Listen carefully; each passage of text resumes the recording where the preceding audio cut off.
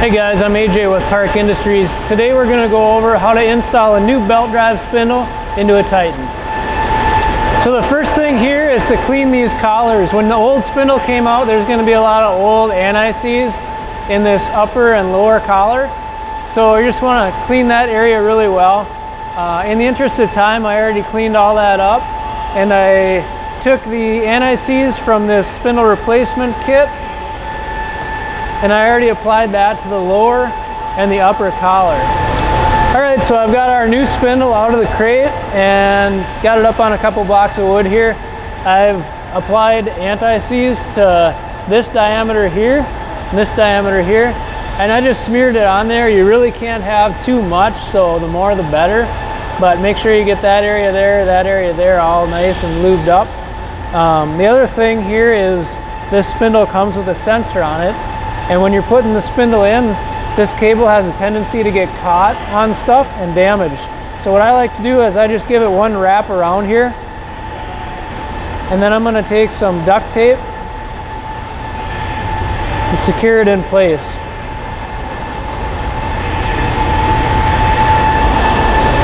All right, at this point, we've got the lower and upper collars cleaned and re-lubed with anti-seize.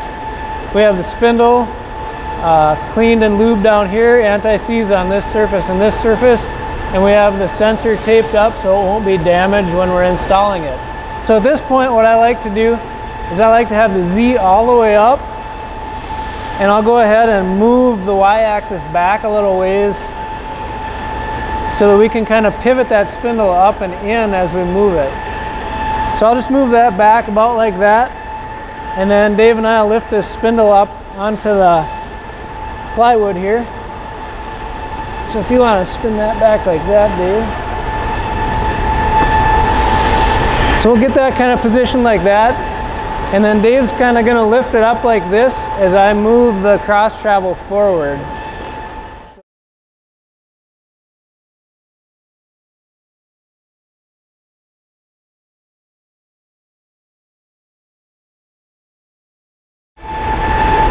So just like that.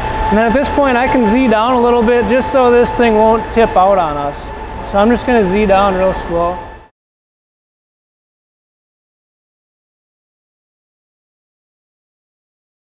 Now from here you're going to want to move the machine around so that you kind of get centered over the spindle. So I'm just going to take a minute to kind of get centered over this and start coming down.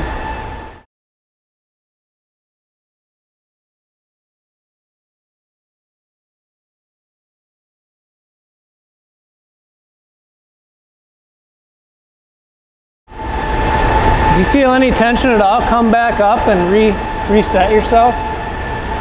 So it looks like I gotta come straight ahead a little bit.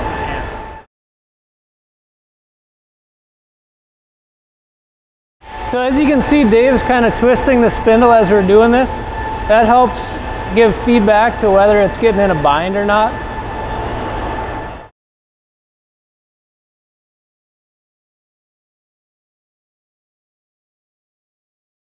Now at this point you want to make sure you have your belt in there. It just makes things a lot easier at the end.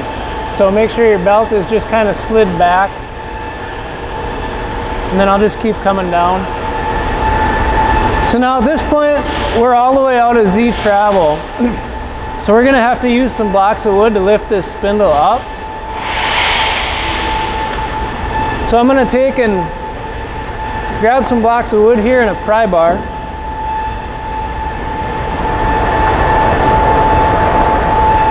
And then Dave, if you want to slide a block of wood under there when I lift this up.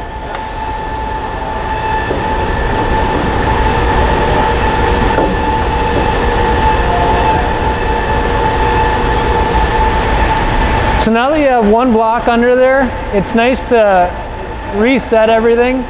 So we'll take a minute here and get everything reset up. It'll just make this process a lot easier as we go along. So I'm going to lift up on this and Dave's going to turn the block the long way. And then we're going to add a couple more blocks underneath there.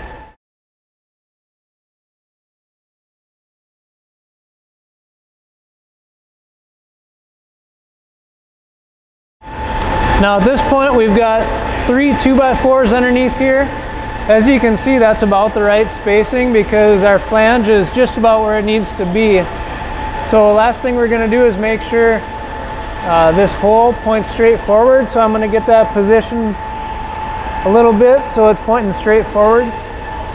And at this point we can put some Loctite 243 on our mounting bolts and install those. So we'll just put a little blue Loctite on each of these bolts.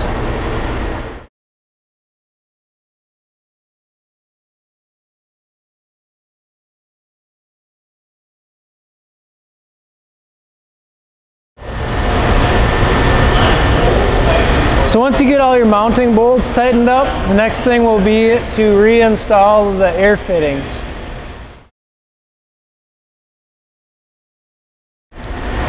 So I got my air fittings back in place. Now before I get too far ahead, I want to Z up.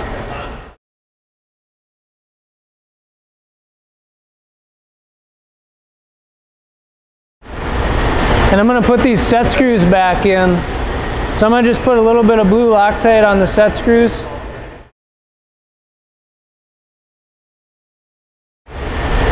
Now you don't have to go up all the way with those, just so that they're flush with the flange of the spindle here. The reason for these is just to protect the threads so that they don't get all filled up with dirt and grit.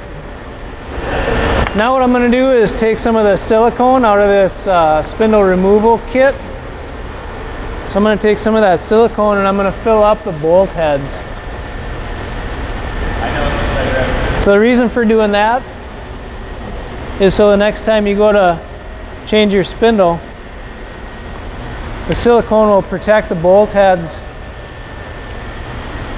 so they won't be all filled in with grit. So I'm just going to go and apply this to the 4 bolt heads. So at this point we can reinstall the water ring. I like to put a little blue Loctite 243 on the mounting bolts.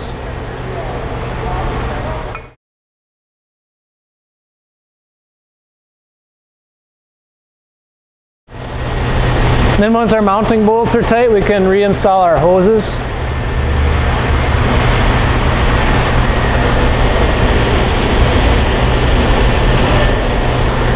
So now we're going to get the belt positioned into place. I'm just going to get it so it drops into these cogs here. So we're good on the front and the back. I'm just going to take and pull this motor out a little bit, and then we'll install the belt tensioner. So we got the motor out. I'm just going to do a visual here, make sure everything looks good. So we're good. The cogs are all in the pulleys here. Now we're going to use this belt tensioner. So you got to add a little bit of lube to this surface. I'm just going to use Metaflux because that's what I have available.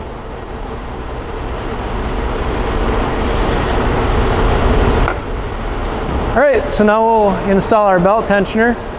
So you just want to have a setup like this, 2 nuts on it. And we're going to thread that in.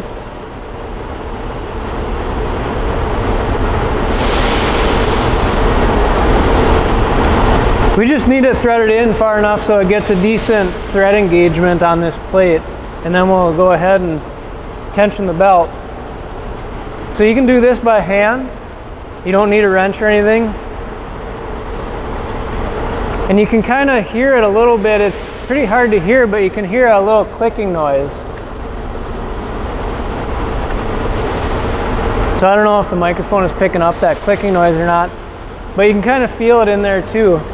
So at that point, the belt is properly tensioned, and we can go and snug down our 4 motor mount bolts.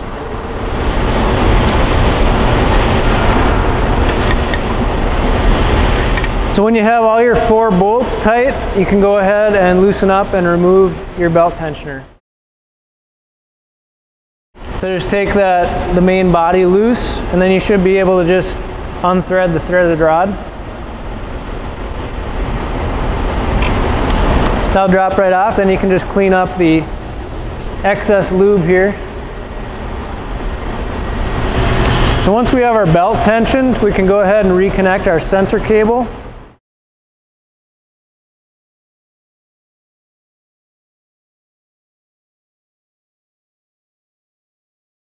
All right, so that's connected. I'm just going to throw a zip tie on over here.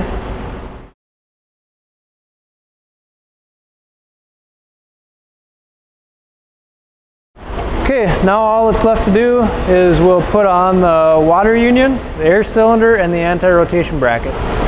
Now at this point there are two things left. We need to reset our spindle to table height and reorient the spindle. For help on that, contact Park Industries customer service or consult your manual.